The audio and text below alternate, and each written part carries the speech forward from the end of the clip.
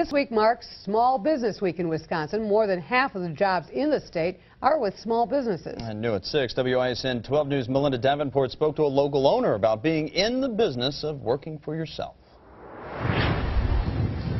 Monday marks the start of Small Business Week in Milwaukee, and Todd Thurber says he knows the subject all too well. I decided to throw my life to the dogs.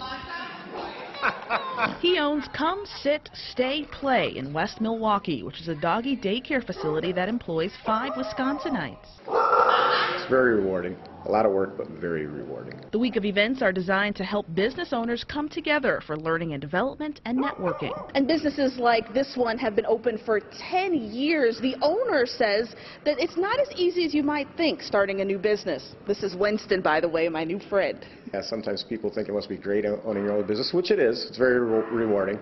But the notion that you're going to be working less than if you're working for somebody else is probably not true in most cases. According to the Small Business Administration, more than half of Americans either own or work for a small business.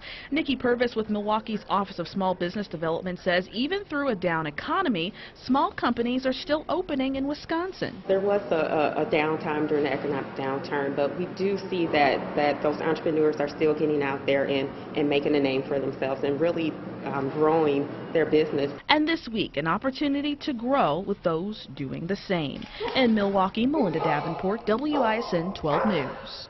For more information on Small Business Week, just head to the On TV section of WISN.com.